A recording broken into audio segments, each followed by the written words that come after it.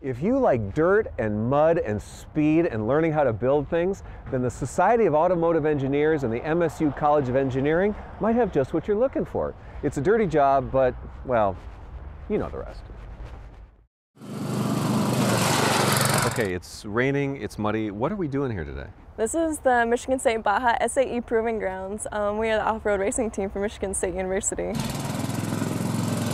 And we're going to be taking these cars out. You're going to be taking these cars out? You're going to let me do this or not, do you think? We can let you drive. We can let you drive a little bit today. Yeah, we're going to drive around on the grounds, roll it over a little bit, get a little muddy, get a little dirty. You're going to roll it over. I'm not going to roll it over. Right. How did this team get started? I mean, did you guys just decide to be fun to play in the dirt and the mud, or how did it come together? Oh, that's a little bit of it. The Society of Automotive Engineers sponsors a bunch of different Collegiate Design Series teams, Baja SAE being one of them. Since the late 80s here at Michigan State, we've had a Baja SAE racing team. How is the team done? You guys compete, you're out there, you're running, is it like a regular race circuit? Yeah, in the past 10 years we've actually had 7 top 10 finishes in international competitions, and that includes up to 150 teams from over 10 different countries all over the world. So in the past 2 years we placed 4th place in the World Challenge, getting beat only by Brazil, Canada, and Tennessee Tech University. And then last year we got a Special Innovation Award for having the first successful four-wheel drive Baja SAE vehicle. Now, do you have to be in engineering to be part of this team, or is it open to anybody on campus? Absolutely not. Anybody from any major can join the team. We do everything from marketing to sponsorship to business to driving to engineering to designing, all different aspects of engineering as well. So. And you tell me this is educational. It's not just about running around, that you're learning real practical things that help you. It's a real university activity, right? Right. Key things that you don't learn in the classroom.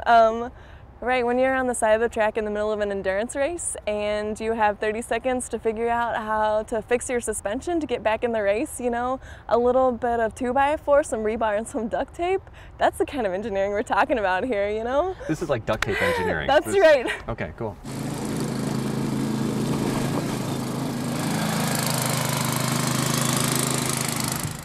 All right, Ken, so this looks pretty, you got a spot? Yeah, there's a little bit all over the place. That was nice. So was this like a typical day out here for you, or? I mean, it doesn't always get this wet, but yeah, this is what we do. And this is our test course. We come out here and do driving, and I mean, this is good because at the races, it could rain like this. So it's good to, you know, get testing in any type of weather, any type of conditions. And as long as it's not pavement, we can drive through it. This team is a complete team. We design the car, so we learn how to do that initially, and then you build the car that you've just designed, and then obviously the ultimate goal is to race and win. So you have to be able to do all three of those things well to be, you know, a good competitive team. Our shop is completely self-sustainable. We got every tool we need, which is real nice, with lathes and mills, you know, to make. Everything you see on this car that looks made by us, it was made by us. Well, the idea is to come out here and drive it hard and try and break it, because if something breaks, it means you didn't build it strong enough and you have to go back and redesign it. So we wanted to break here on our course in controlled environments where we've got the tools and got the ability to check out what's wrong, go back and, you know, make it better. So when we're at the race, doing our 4-hour endurance race, we're not going to see that same failure. And you said you're willing to let me get behind this? And yeah, if you want to drive this, we'll strap you up in it and let you take it for a spin. Now, my director told me I can't go too fast because we're going to have cameras and stuff and I have to roll it. So I would normally just go crazy and just be flying around here. I completely understand. If you don't see that, you know why. I'm not wimping out. I'm with you. I mean, I just wish I could be like you. Okay, so you ready to drive? I'm ready to drive. I don't know if I'm ready to drive. At least I'll look good, right? Right. Now this is just because it goes with my eyes? Yeah. No, it's called Nomex. In case you catch on fire, you'll still live. Don't worry. All right, so in case I catch on fire, not when I catch on fire. It's never happened before, so. Okay. Not with a Michigan State car, anyway. Never say it's never happened before when there's a camera crew here.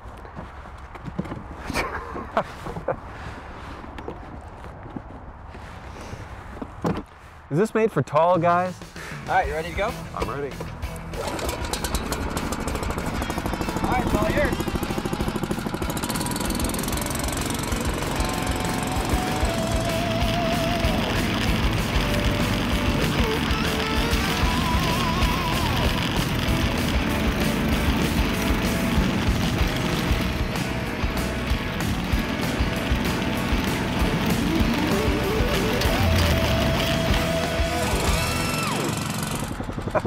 you think?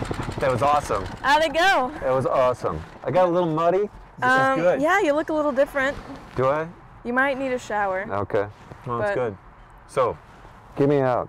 Like Yeah, I said, so- it's nice and simple. Oh, that one? Pull that. Pull the latch up. There Yep. you There you go. All right. Man. Rah. And there you are. And that's Baja. Wow. Awesome.